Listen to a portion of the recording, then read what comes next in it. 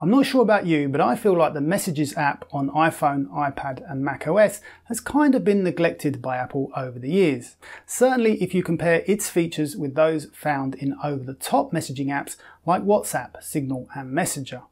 However, with the release of iOS 16, Apple has implemented a raft of new enhancements. In this video, I want to share with you 10 of my favourites, and stick around to the end because I think many of you will find these really useful.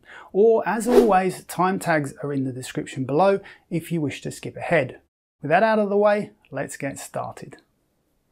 And first up is the ability to edit a message. Gone are the days when you used to have to send a second message to explain or clarify a typo in your first message. Now, if you type something incorrectly, you can simply edit the message by long pressing on it to bring up the Quick Actions menu. Note that both you and the recipient will be notified that the message has been edited. And both parties can still view the original incorrect message by clicking on the little blue edit text. Messages can be edited up to 5 times in 15 minutes. After that, the option will disappear from the Quick Actions menu. One final thing to note is that this only works for the blue iMessages, not the green SMS messages. And if the recipient is not on iOS 16, they will see each edit as a separate message. Next up is unsending a message. We've all experienced moments where we've immediately regretted hitting send. Well, now you can quickly undo send by again bringing up the Quick Actions menu. Note that if you manage to delete the message before your recipient opens it, all they will see is a notification that you unsent the message. Otherwise, if they happen to be in the chat thread, or if they just read the message before you're able to unsend it, they will see it before it disappears from their thread. You have 2 minutes to unsend a message, and as before, it only works on iMessages, not SMS, and only between phones that are on iOS 16. Messages that are sent to phones with earlier versions of iOS will not be removed. In iOS 16, you now also have the ability to mark messages as read or unread. I find this a really useful way to remind myself to reply to someone when I don't have time to reply immediately. Now you can either swipe right on a conversation to mark it as read or unread, or the option is also available in the Quick Actions menu. This is one of the few features that does both work on iMessages and SMS text messages. And it's also worth noting that your recipient will still see that you have initially read the message, even if you mark it as unread. On the subject of unread messages, if you use the Contacts widget, you'll now see a notification under the contact when they send you a message. Clicking on the contact will bring up their details, which now includes their recent messages and when they last called you. And clicking on the message will open your chat thread, which is very nice. Another nice feature relating to the Contacts app is the ability to create message groups. Now in Contacts you have lists where you can click on Add List to create a new contact group. Give your group a name and then click on it to add participants. Having added your contacts, click Done. Now you can swipe right to either email or message your group. You can even message your whole contacts list if you wish, and the option is also available as a Quick Actions menu item.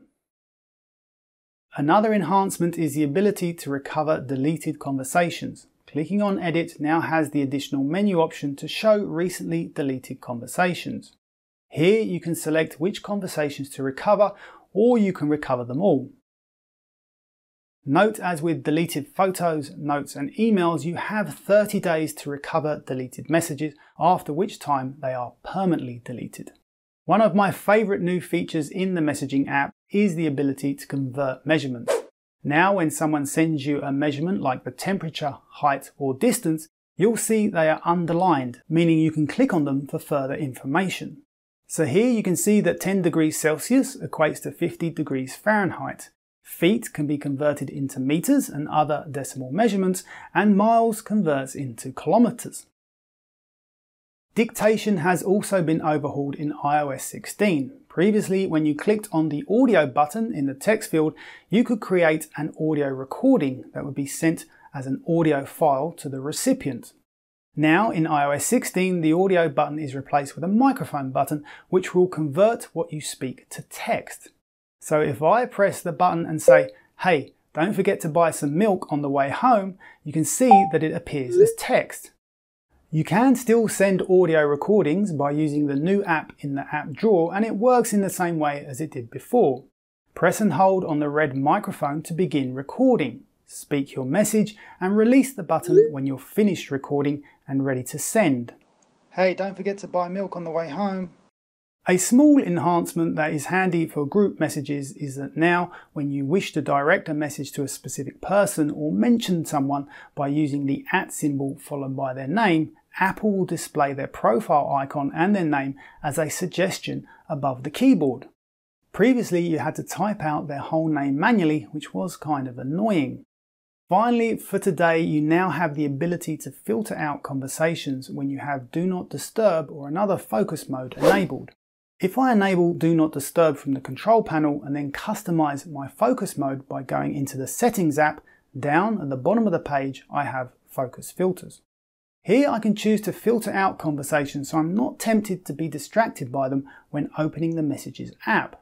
I'll choose to filter by people and then go up and only allow messages from Anthony, just in case of an emergency.